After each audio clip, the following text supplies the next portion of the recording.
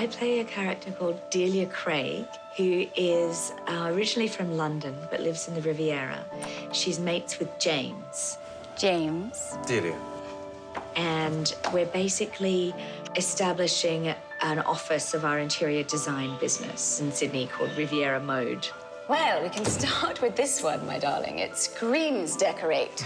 Delia brings the fun and the fire, and Delia has no inhibitions and loves to party. She's a really fun character. Come on.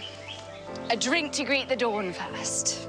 Delia comes to town with James, and James doesn't know a secret about Delia's past, which is that she actually has had a dalliance with Carolyn in London. What's the surprise you keep smoking over? She embraced the queer, my pet, well before you. 10 years ago, in London. We were lovers. Delia very much hopes that Carolyn will be receptive to kind of reigniting that flame.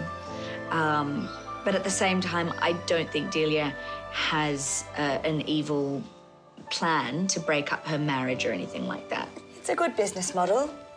Let's see what Cara makes of it. That's a bit of a lifeline. Her husband's a stick in the mud.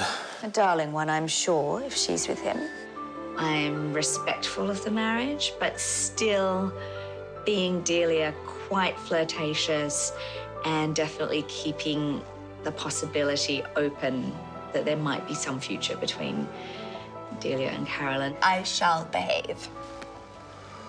Good. But should she wish not to? The suspense is delicious.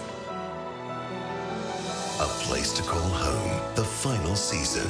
Sunday 8:30 on Showcase or stream on demand.